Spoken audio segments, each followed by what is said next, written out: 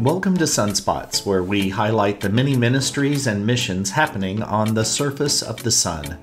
That is, the Synod of the Sun.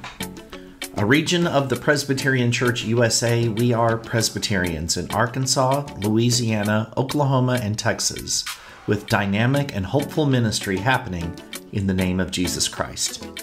Our prayer is that you find inspiration, community, and connection in the Sun.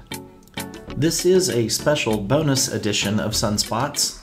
Today we feature a presentation by Dr. Lisa Allgood to the Indian Nations Presbytery Stated Meeting on February 27th. Dr. Allgood is both a transitional presbyter in Cincinnati Presbytery and an immunocytochemist for nearly 4 decades. Lisa has been bringing wisdom, expertise, and practical advice to our denomination for the past 8 months. The intersectionality of her skills and experience in both presbytery work and immunology has made her presentations an invaluable asset to presbyteries and churches during the COVID-19 pandemic. Dr. Allgood spoke to Indian Nations Presbytery about where we are now in the COVID-19 pandemic and offered practical advice for churches about the timing and circumstances of gathering together. So welcome to this special edition of Sunspots. Let's get started.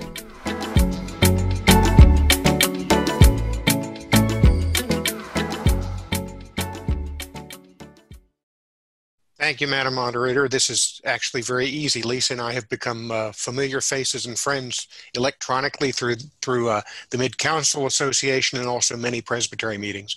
Lisa, I think about Ruth and the story for such a time as this. She was clearly called by God into the perfect storm and the perfect location for her background and interests. She's a former immunologist or epidemiologist, I can't remember which, but she is well steeped in the science field and has many gifts and has been advising and guiding us through this pandemic with many statistics made easy and recognizable for those folks who have difficulty understanding all of the technical details. We're thrilled that she joined us, and my apologies, Lisa, that your report came so long into the meeting that you had to endure all of the nonsense of Indian Nations Presbytery, but we welcome you and we're grateful for you.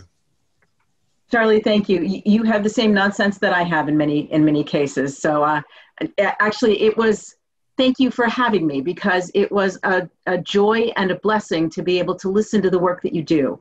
It's not easy. And in this time, it is especially not easy. So I understand you want to finish by 1:30. I'm a New Yorker by birth, so I can talk really fast. But I'm also willing to take questions as I go through this. And so I will not try to lead you all the way to 1:30. I am an immunocytochemist by training. I spent 36 years in the pharmaceutical industry. I'm now on my 3rd failed retirement, but I worked with the Presbytery of Cincinnati for the last 5 years as COM moderator and with our prior presbyter, Nancy Cahan, to really do some really deep dive strategic work into the Presbytery of Cincinnati. And when Nancy left, quicker than we thought we would, the council said, Lisa, can you just stay for 3 months to just keep the lights on? And 2 years later, I'm still here, and I am now they've gotten rid of all of the interim transitional kinds of titles, so I'm here permanently. But we find ourselves in a crazy time. So I'm going to very quickly go through some background on the virus. We're going to talk about the consequences of the virus from a medical standpoint, and then we're going to talk about global stats, the variants, and the vaccines. And I will be happy to take questions as we go. So coronaviruses are not new to humans. There are 7 different ones known. 4 of those coronaviruses basically caused the common cold, along with a number of other kinds of viruses.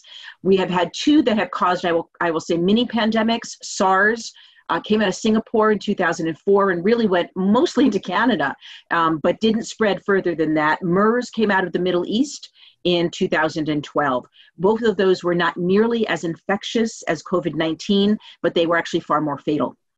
It's called a coronavirus because of the crown of protein spikes around the surface. You've all seen the pictures. It's actually a very wimpy virus in a fundamental way. It's a sack of fat with those protein spikes on the outside and a single strand of messenger RNA inside. That's its genetic code. Those protein spikes are what attach to a respiratory cell. Remember, this is an aerosolized virus, and it actually injects the mRNA into the cell. The cell then, the mRNA then takes over the mechanisms of the cell. It replicates more virus. It bursts the cell, and the virus keeps going. All coronaviruses spread through aerosolization or mucus exposure. This is, again, a wimpy virus. It only lasts about 3 to 4 days on an impermeable surface like a doorknob or a light switch or the back of a pew. It lasts about 1 to 2 days on a permeable surface like a bulletin or a hymnal, and we can talk about that a little bit. We've known about coronaviruses for a long time. We've also known how to genetically sequence them. And so the reason we have a vaccine as quickly as we do is that the genetic sequence on the original coronavirus that came out of Wuhan was actually completed more than a year ago. It was completed in January of 2020. COVID-19 is 3 times more infectious than any other respiratory virus. The chances of being exposed depend on how many virus particles you're exposed to and also the length of time you're exposed. But this one is so infectious that the maximum exposure time is only 15 minutes. You don't need to be exposed more than that for you actually to hit the plateau. The infection rate in the United States is about 15 times that of the rest of the world. We do not have this under control. We are now at 1 in 11 people infected in the United States. Los Angeles has 1 in 5, Florida has 1 in 5, and there are reasons for that. We are in a decline for the number of new infections per day that are being reported, as well as the number of new deaths per day that are being reported. Right now, we're about at 1,600 deaths per day. We're about at 66,000 new infections per day across the United States, but that's 1 every 1.5 seconds. I mean, that's still a very high infectious rate. This virus is insidious. This is not one to mess with. So 40% of those who are infected are asymptomatic, but they're still infectious. And so you can be sitting across from someone who has no symptoms. That includes temperature. So if you're taking forehead temperature scans, it's probably not catching everybody, but they are still shedding virus and they are still infecting you. For those people who do go on to get symptoms, they can be infectious but asymptomatic for up to 8 days before their symptoms emerge. So you think about that in terms of church life, that can be 2 consecutive Sundays where someone has no symptoms yet, but they are still shedding virus. This is not just a disease of older people. The symptomology that emerges, the disease part that emerges tends to emerge the older you are or the more serious underlying medical conditions you have. But there was a study done in August in 3 different sites across the United States in a group of children 4 to 17, and it was shown that even though they are almost always asymptomatic unless they have an underlying medical condition, they actually had up to 25 times the amount of virus in their nasal passages than a hospitalized adult. That means they are a significant source of community spread. Documented cases of reinfection have occurred. It's probably due to one of these variants that has emerged, even though they emerged early on. But it is also true that the native immune response to being infected is actually quite weak. The antibodies don't stick around very long. We don't exactly understand the cellular mechanisms of the immune response in this case. We've only known about this virus for about 14 months now. The other thing to remember is that the exposure here is multiplicative. If you look at your Zoom screen and you pick out 10 faces and you come together with those 10 people and those 10 people have also been with 10 other people that day, that means each one of you has been with 100 people. So your bubble is bigger than you think it is. Currently, the World Health Organization reports more than 1.3 million confirmed cases of COVID globally, with about 2.5 million reported deaths. Every country is involved. No country has been exempt. In the United States, we have almost 29 million confirmed cases of COVID. And as of this morning, when I looked, 515,000 deaths reported.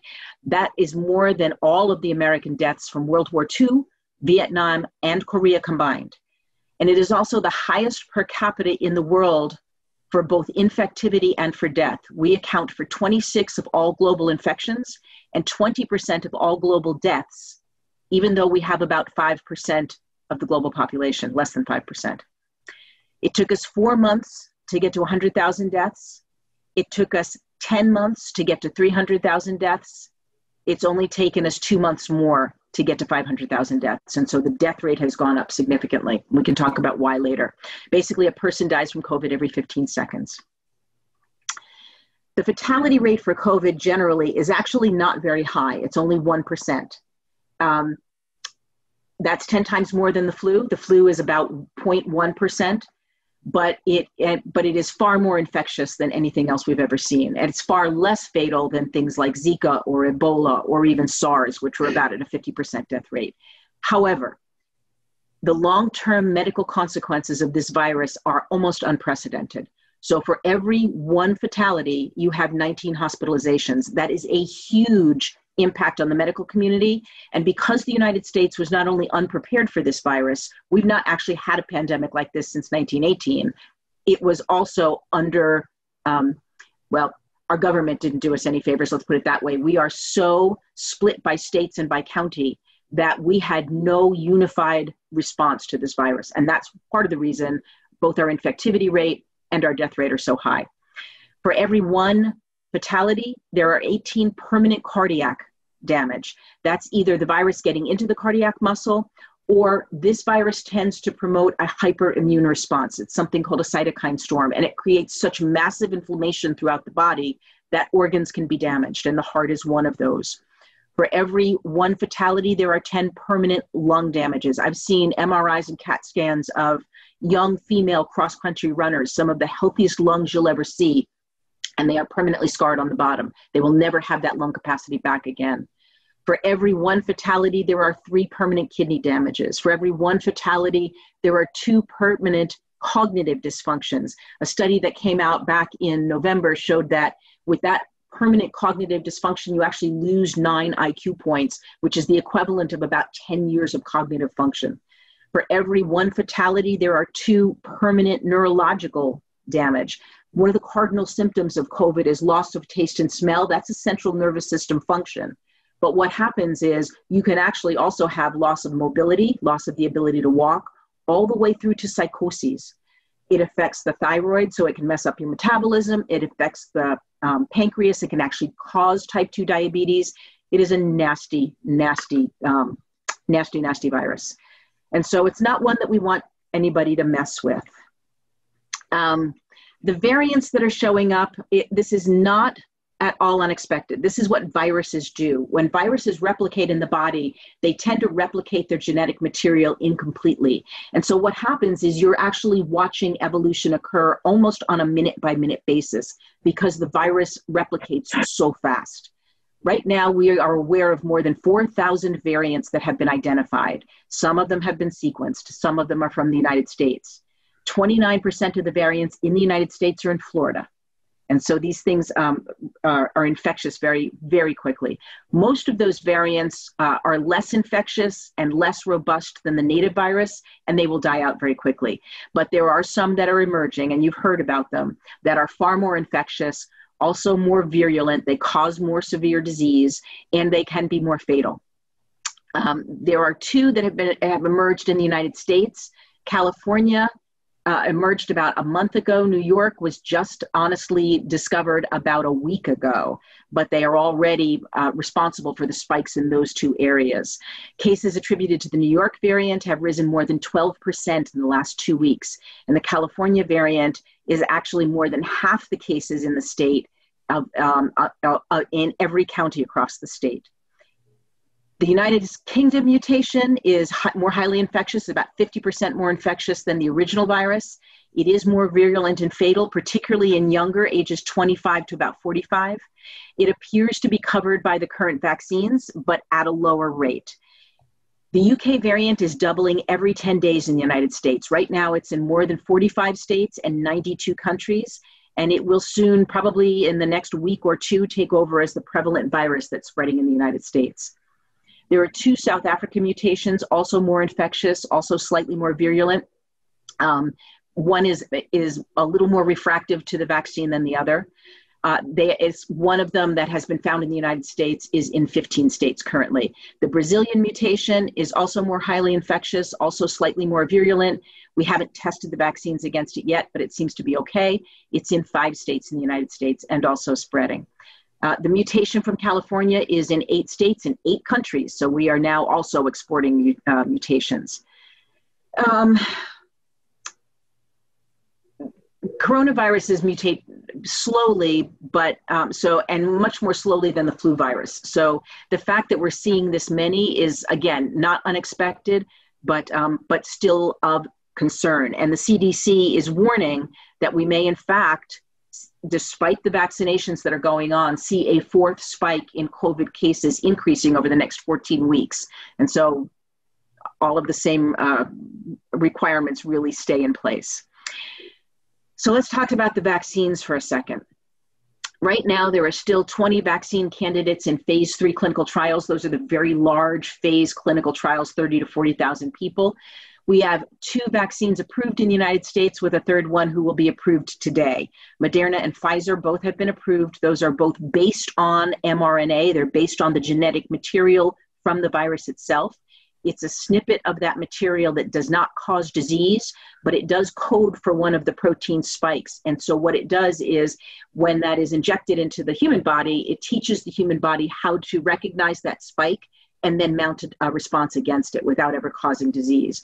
mRNA vaccines have been in development for other types of viruses for decades. It's, again, one of the other reasons we were able to bring this one to market so quickly.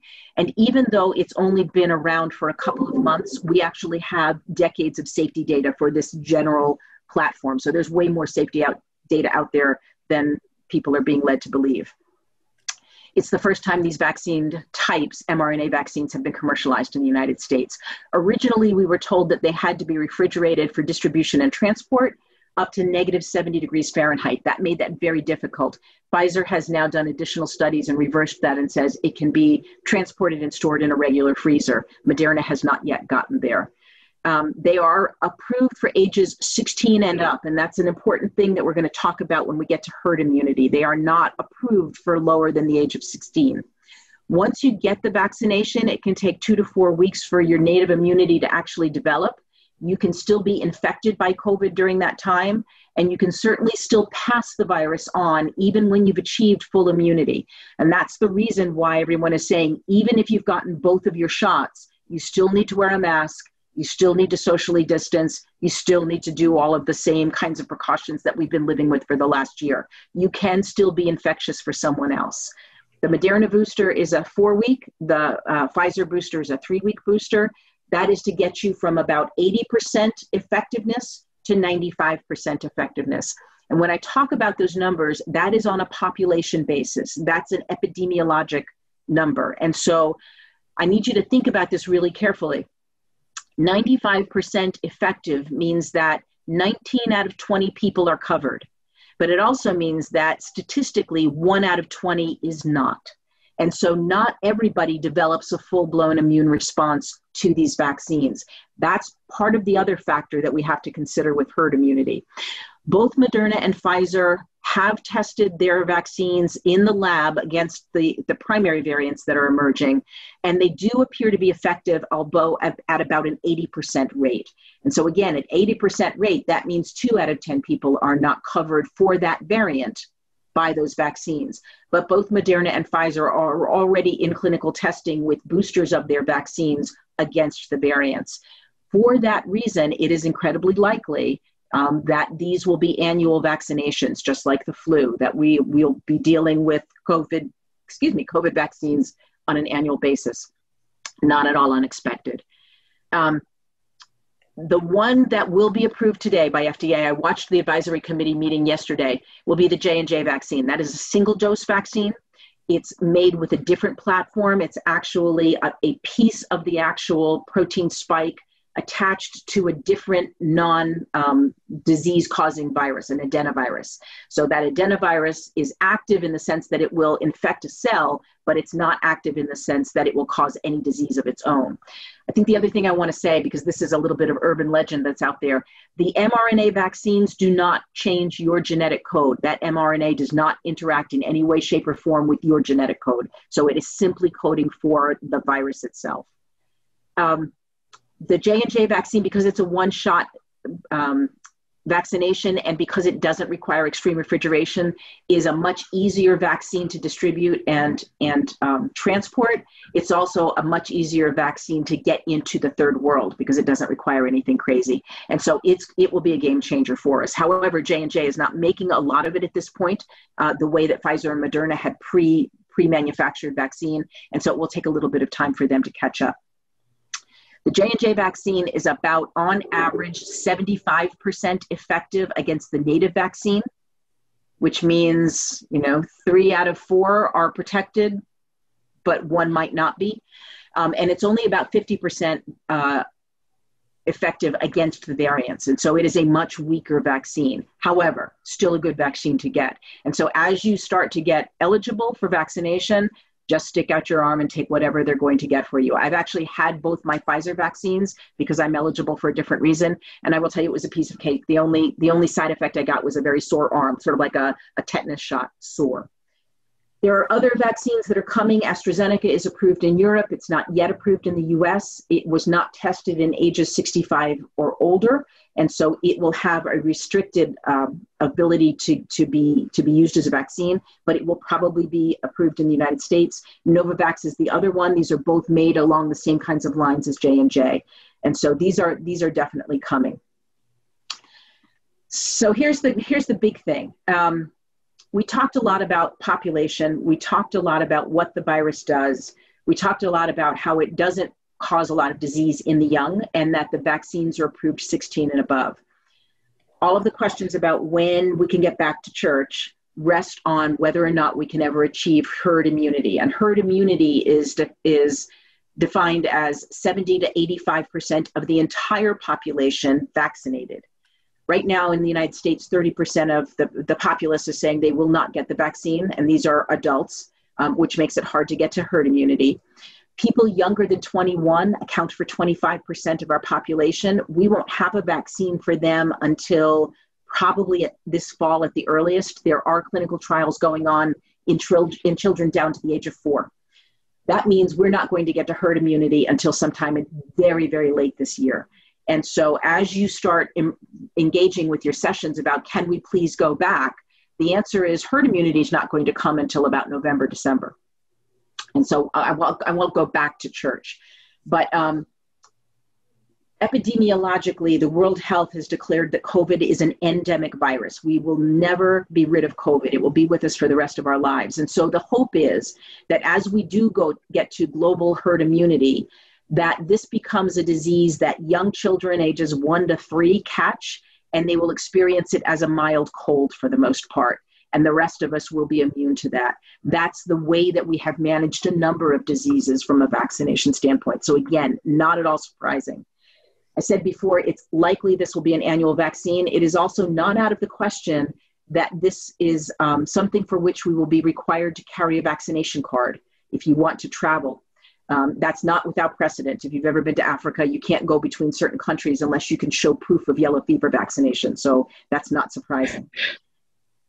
Okay, so I'm going to stop there and see if there are questions on the science stuff, and then we can go on very quickly and talk about what does this mean for going back to church? Any questions? You can put them in the chat or raise your hand, and I'll try and keep an eye out. Lisa, thank you for the specific Oklahoma data, by the way. Oh, you're welcome. Yeah, you actually have one county in the very, let me get my geographic cardinal points right, very northwest county in your panhandle is the only one that's at high risk as of this morning. I did look. The rest of you are coming back down, and so keep that up. Any questions on the science? I know I completely overwhelmed you. Herd immunity is based on the global population. You can do it in smaller chunks. You can do herd immunity for your congregation. We'll talk about that. We'll talk about herd immunity in the United States. But we are a global society with lots of airline travel between countries. And so, yes, real herd immunity is going to be based on global population. I don't know where clergy fall in the Oklahoma vaccine plan. I did look it up. I will say that the vaccination plans are literally county by county. This is not a political statement, but our prior administration cut off any national collaboration or coordinated response at the knees when they cut off CDC. And so in Oklahoma, even your vaccination, where you are in the vaccination rubric, depends on what county you're in. Only one state that I'm aware of has declared that clergy are eligible to be vaccinated throughout the state, and that was New Hampshire, because they actually inserted into their rubric a phrase, essential to the social fabric. And clergy fell into that, which I thought was a fabulous phrase, by the way. I'm not trained as clergy, but I loved that phrase. Other states had and other counties have moved clergy up on their own determination. Here in Ohio, it's a little bit of both. We're at 65 up and a special medical precondition or frontline healthcare worker. And there are places where, because if people don't show up for their vaccination, if you put yourself on a list, you can be called, regardless of where you fall in any rubric, and say, if you're willing to come stick your arm out, come get your vaccination. So I have lots of friends, and this is how I got it as well. I'm not 65 yet.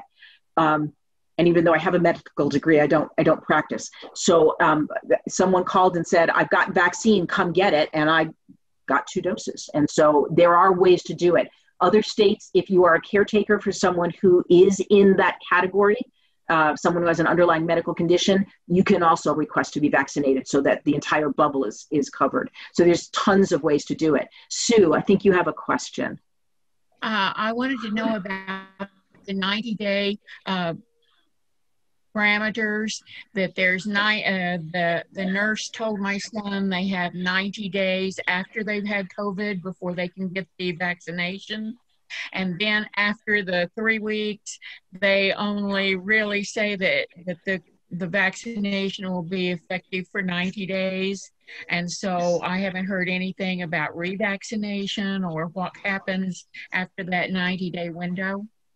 Okay, so yes, if you've had COVID, you have to wait until you're cleared, and you have to wait 90 days. And the reason is they don't want the vaccination to be disrupted by the fact that you already have native antibodies. So they don't want those antibodies to compete with one another. And so that's the reason to wait 90 days if you've been diagnosed with COVID. I will say it's not completely, sorry, let me go back and do this again. After the first shot, it takes 2 to 4 weeks for your body to respond and start to produce antibodies. And so you're not immune the minute the needle touches your skin. It takes 2 to 4 weeks. Because the booster for Pfizer is 3 weeks, the booster for Moderna is 4 weeks. The first, and I will say Israel is the country that's done the best on this. And so actually I have the most data out of Israel. The first Pfizer vaccination gives you about 80% protection for up to 6 weeks. And then it starts to decline just a little bit. It's the booster that gets you to 95%. And so CDC has said in cases, especially when we had snowfall in crazy places like Oklahoma in the last couple of weeks, when your 3-week booster is disrupted, you're still covered. You just have to make sure that you get it as soon as you possibly can. So you are, as far as we can tell, your immunity is long-lived up to about 9 months. That's the only data we have. It doesn't say it stops at 9 months. We're continuing to get data. It looks like everyone will be immune with at least Moderna and Pfizer. That's the data I've got right now for the year. And then I think we're all going to be on an annual booster. And that booster will also then cover other variants that are coming in. So that's the good thing about getting a booster. Sue, did that answer your question? Good. All right. Any other questions? And then maybe we can open it up to, what does this mean for church? Because like us, we're getting warm here, and Easter is coming, and Easter is an emotional time and a family time, and a time when you get more walk-ins than you actually have members. Everybody wants to go back, and I have actually had pastors threatened with their call by people in the pews saying, if we're not back by Easter, I don't know, maybe we should rethink this. And I've had to go and shake my finger at them a little bit. This is what I've been telling churches. First of all, it can be done safely if you're careful. And it really depends on your context. And context is everything here. I have big urban churches, big suburban churches, and little tiny churches that go all the way out to the edge of Appalachia, in Ohio, into Indiana, and down into southern Kentucky. And so I've got one of each. Tiny churches that only have 4 people, and they're all related to one another, and they're masked, and they can come sit together. They're probably okay, especially as these vaccines start to roll out. My churches with massive sanctuaries that are doing pre-registration and only allowing 10% of their capacity in, where they can really social distance and they stay masked, they're probably fine. But the key is you can't compare yourself to any other church. So I've got mid-sized churches that get full and they look at the big Catholic church across the street and say, but they're back. And my point is, and what needs to be true for you to go back? Obviously, if I were queen, I would say, stay virtual if you can. And I'm really glad I got to see and hear the first part of your meeting, because I understand that's not feasible in all cases. It's not feasible in all cases for my churches either. And so to keep people in the kingdom, we've done a whole bunch of different things. I have churches that mail out sermons and hymns and liturgies and responsive readings, and people will do it on their own. I have churches that are virtual, 100%, and will probably be that way until December. I have churches that are back hybrid, 10% in a large sanctuary, still streaming virtual. They've got 750 people online. They're doing better financially than they've ever done before. We have virtual membership in some of our churches now with virtual deacons. So we're starting to get there. And I have some churches that are just chomping at the bit and don't know really what to do. Like you, we actually had a technical grant program that we instituted in November of 2019. So we've been able to buy equipment for people and get more of them virtual rather than not. But here's what really should be true. First of all, it is session who decides building utilization, not the pastor. Because of that, it is also session that must determine what needs to be true if they want to open the building and they're going to vote that way. That means, are masks required? And are masks required to be worn for the entirety of the service? And is pre-registration required? And how is that going to be managed? How do they physically create social distancing in the sanctuary? Do they tape off pews? It should be every other pew, however they're going to do it. How is the rest of the building utilized? How about bathrooms? All of those questions come before session. And then once they've determined that, it is up to session to police that, which means they've got to stand at the door on a Sunday morning. And if someone's trying to come in without a mask and masks are required, they've got to have the backbone to turn that person away. That's hard. That's really, really hard. And actually, once you put that in front of a session, it makes them realize that they have a level of accountability and a level of responsibility and a level of liability that may make them rethink what needs to be true to open the sanctuary back up. It can't be the pastor's job. And that's really first and foremost. You all have another role that you have to play. And so session really has to take that on. I would, if I were queen, I would say masks are required at all times. I would say physical distancing of at least 6 feet is required for family units. And I would say that you restrict movement around the building, certainly no fellowship hour. If you're going to open bathrooms, I've had churches mark off every 6 feet in the hallway, and then one person at a time, and they wipe everything down with an alcohol wipe before they leave, and the next person goes in. All of those things are fair game. The two things that become the most emotional are, can you sing? Because singing is an important part of our worship. And how do you handle air conditioning and heating? Singing is like a 4-minute sustained cough, and a cough travels at 50 miles an hour. And so the aerosolization, particularly in dry air in the winter when we've got heat on, goes at least 24 to 30 feet. So if you're singing without a mask, you might as well just be coughing on someone at that point. So if singing is going to occur, it should occur with a mask on.